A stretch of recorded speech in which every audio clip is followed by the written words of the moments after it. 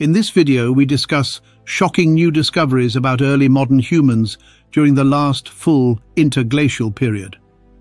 Approximately 120,000 years ago, a few modern humans wandered along the shore of an ancient lake in what is now Saudi Arabia's Nefud Desert. They could have paused for a drink of fresh water or to track elephants, wild horses and camels trampling the mudflats. Within hours of passing through, the footprints of humans and animals dried out and became fossilized. Now, these ancient footsteps provide rare evidence of when and where early humans lived on the Arabian Peninsula. In fact, these are the first genuine modern human footprints in Arabia. By comparing the size and shape of these tracks to those made by modern humans and Neanderthals, the researchers conclude that they were most likely made by people with longer feet, taller stature, and smaller mass, Homo Sapiens, not Neanderthals, as previously reported. According to the researchers, the sediment's age suggests that Homo Sapiens made the tracks. The sediments above and below the footprints were dated to 121,000 and 112,000 years ago, using optically stimulated luminescence, a method that measures electrons to determine when layers of sediment were last exposed to light, respectively. At that time, Neanderthals were absent from the Levant, so researchers argue that Homo sapiens was most likely responsible for the footprints. The Arabian Peninsula has long been thought to be the obvious route taken by early members of our species as they travelled out of Africa and into the Middle East and Eurasia. Stone tools indicate that ancient humans explored the Arabian Peninsula at various points in prehistory, when the climate was warmer, wetter, and the harsh deserts were transformed into green grasslands punctuated by freshwater lakes. Nevertheless, so far, researchers have only discovered a single human finger bone dating back 88,000 years to prove that modern humans, not some other hominin toolmaker, lived there. The paths taken by modern humans out of Africa have been the subject of much debate over the last 2 decades. Fossil and archaeological evidence, as well as craniometric studies of African and Asian populations, show that Homo sapiens existed outside of Africa 120,000 years ago. Nonetheless, this colonization has been viewed as a failed expansion because genetic analyses of living populations have consistently shown a single event followed by serial founder events. Meanwhile, several perplexing discoveries in Europe have been attributed to Neanderthals, but they exhibit behaviors that are not typically associated with Neanderthals at the time. For example, in Iberia, seashells have clearly been fashioned into necklaces. In Croatia, an eagle talons necklace has been fashioned, and in Germany, large groups of humans have been observed hunting elephants. In fact, the yield of a straight-tusked elephant bull would have been enough to meet the daily calorie needs of 2,500 Neanderthals. So far, research has generally assumed that Neanderthals congregated in groups of no more than 60 individuals. Therefore, this discovery is perplexing and begs the question as whether this elephant hunting was done by Neanderthals or by modern humans who followed their prey from the Levant into northern Europe. Hunters are known to follow their prey, and hunting is a very specialized business, so modern human elephants hunters may have invaded Neanderthal territory during this warm period around 120,000 years ago. However, the information we now have about the systematic exploitation of straight-tusked elephants suggests that humans must have gathered, at least temporarily, in very large groups or mastered techniques that allowed them to preserve and store large quantities of food, or both. Paleoloxodon antiquus roamed the landscapes of Europe and Western Asia 800,000 to 100,000 years ago. The European straight-tusked elephant was the largest land-living animal at the time, with shoulder heights of up to 4 meters and body masses of up to 13 tons, far outweighing today's African and Asian elephants and even the extinct woolly mammoth.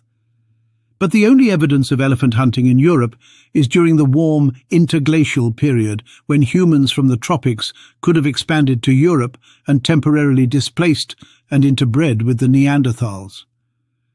Fossil evidence from the Levant, such as one individual from the Kafse cave, suggests that modern humans were already present outside of Africa at least 90,000 years ago. Indeed, we have known for some time that groups of early modern humans ventured outside their homeland before 80,000 years ago.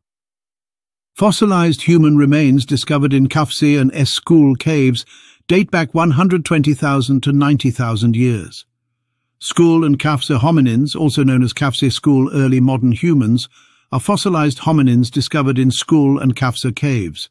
They are now classified as Homo Sapiens, one of the earliest of their species in Eurasia.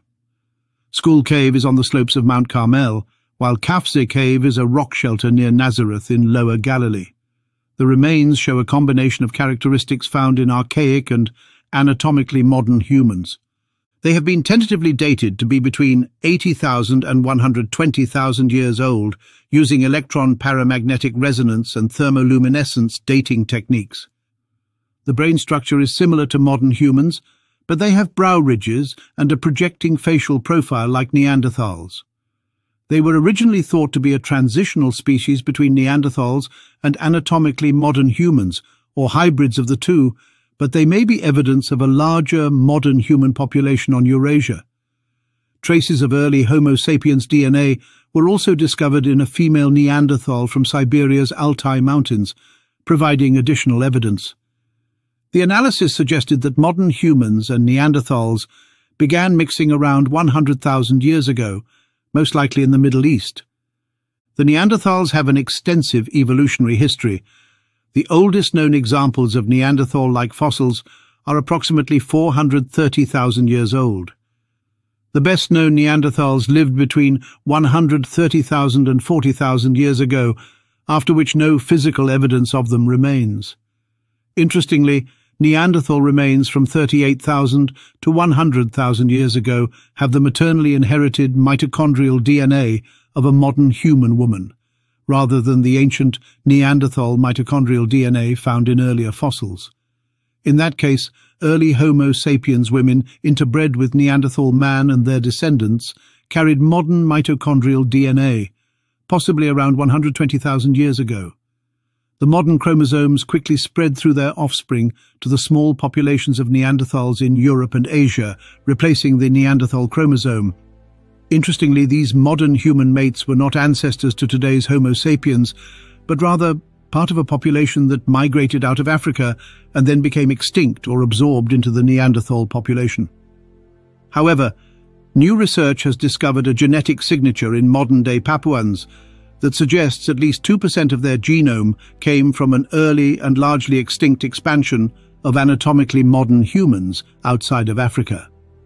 The findings, combined with evidence from the Western Asian fossil record and admixture between modern humans and Neanderthals prior to the main Eurasian expansion, add to the growing body of evidence for the presence of modern humans outside of Africa before 80,000 years ago. Indeed, some researchers theorize that archaic features in early sapiens found outside Africa were the result of interbreeding with other hominins, particularly Neanderthals. The study found indications of an early exodus of modern humans from Africa in living humans. People outside Africa are overwhelmingly descended from a group that left the continent 60,000 years ago.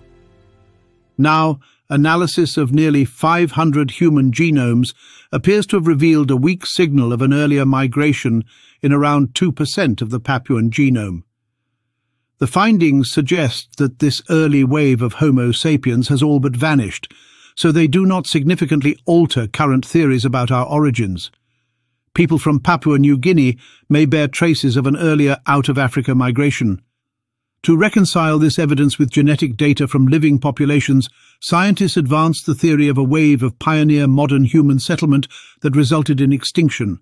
However, recent findings indicate that some descendants of these trailblazers survived long enough to be swept up in the later, ultimately more successful migration that led to the settlement of Eurasia. All of the other Eurasians in the study were very homogeneous in their split times from Africans. This suggests most Eurasians diverged from Africans in a single event about 75,000 years ago, while the Papua New Guinea split was more ancient, about 90,000 years ago. But two separate studies published in the academic journal Nature failed to identify the signature of this migration.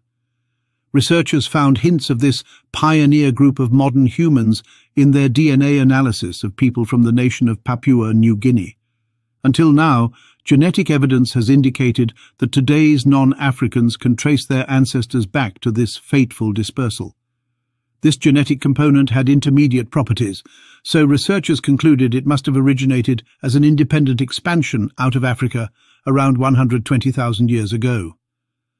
Researchers believe this accounts for at least 2% of the genomes of modern Papua New Guineans.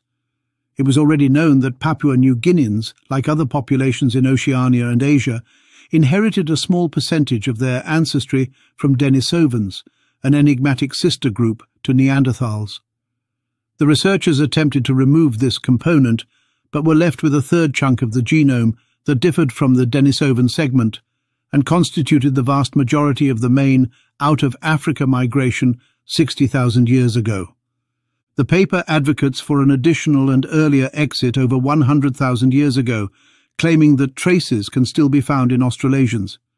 Unfortunately, the paper reports that signs of past interbreeding with a Denisovan-like archaic population found at a rate of about 4% in extant Australasians complicate interpretations, as does the possibility of further ancient interbreedings that are currently unknown. Interestingly, around 120,000 years ago in Java, a horde of ancient humans met a mysterious death. The skulls of a dozen humans were discovered, with speculation that they may have been the victims of headhunting, but whether this group is some form of late Homo erectus, southern Denisovans, or a group of early modern humans is currently unknown. Meanwhile, perched high on a mountain in Laos is the Cave of the Monkeys. More than a kilometre above sea level, it cuts deep into the soft bedrock, with a main chamber around 200 feet inside. The cave is inland, and with just one cave mouth it gets dark inside. Yet this remote cave is the place where archaeologists, who had to haul their gear up the mountain by foot, have now found the earliest evidence modern humans to have reached the Southeast Asian mainland. Little to no anthropological research was done in Laos until recently. Debates about human colonization of East Asia have taken place for decades as researchers have attempted to understand how and when humans cross straits and seas to eventually end up in Australia. This cave is therefore a prime place to ask some of these questions about migration, since mainland Southeast Asia really sits at the crossroads of Asia and Australia. The skull, they estimated, was up to 73,000 years old, and a shin bone dates back as far as 86,000 years ago. In China, researchers dated 47 human teeth discovered in a southern Chinese cave to between 80,000 and 120,000 years ago, at least 20,000 years before modern humans were thought to have lived in southern Asia. The discovery, published in the journal Nature, may force scientists to reconsider theories about how Homo sapiens spread throughout the world from Africa. This paper is a game-changer in the debate over the spread of modern humans through southern Asia. The modern human origin would remain in Africa, but attention will now shift to regions such as Arabia and India as potential stopovers on the 100,000-year-old route to southern China. Other claims for older modern human fossils have been made in southern China, but these discoveries have remained controversial due to concerns about the accuracy of dating and whether the specimens are truly modern. However, the Dioxyan teeth appear unquestionably modern in size and morphology, and uranium-thorium dating suggests they were formed at least 80,000 years ago. When dated, the stalagmite provided a minimum age of 80,000 years for the human teeth buried beneath, while an analysis of mammal fossils discovered alongside the teeth yielded an upper limit of around 120,000 years. The teeth were compared to large samples of dental fossils from early humans, including Neanderthals, and were found to closely match the features of Homo Sapiens samples from the last 100,000 years. In fact, the researchers concluded that Dioxyan teeth were generally smaller than other contemporary specimens from Asia and Africa, and were much more similar to later European and even modern humans. The researchers believe their discovery may break the quarantine that has limited theories about Homo sapiens in Asia to the last 40,000 to 50,000 years.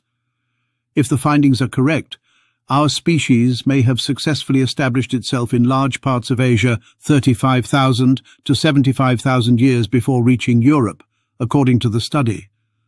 Therefore, one of two competing theories may help to explain how Homo sapiens spread from Africa to Asia earlier than previously thought. The first refers to what has long been regarded as a failed dispersal through northeast Africa and the Levant 100,000 to 120,000 years ago. Some consider fossils from the two sites found in the Kafse and Skul caves to be evidence of this earlier unsuccessful migration. Many researchers have argued that the early dispersal of modern humans from Africa into the Levant, as evidenced by fossils from Skul and Kafse around 120,000 years ago, was essentially a failed dispersal that only reached Southwest Asia. One possibility is that there was successful dispersal along the southern route, and that populations evolved quickly to the modern human stage, as evidenced by the Dioxean teeth once they arrived in Asia. The other possibility is that the Dioxean fossils represent a hitherto unsuspected early and separate dispersal of more modern-looking humans. According to this theory, some Homo sapiens populations left Africa via a different, potentially more southerly route into Asia, passing through southern Arabia and India. The authors of the study point out that fossils discovered in higher latitudes lack some of the modern human characteristics of the Dioxean teeth. This evidence may support different origins or routes of dispersal for modern humans in Eurasia, the researchers theorize. And with that tantalizing statement, we leave you to ponder the mysteries of our shared human history. Until next time, stay curious and stay questioning. Also, please subscribe, share and explore our channel's other highly compelling videos. Thank you.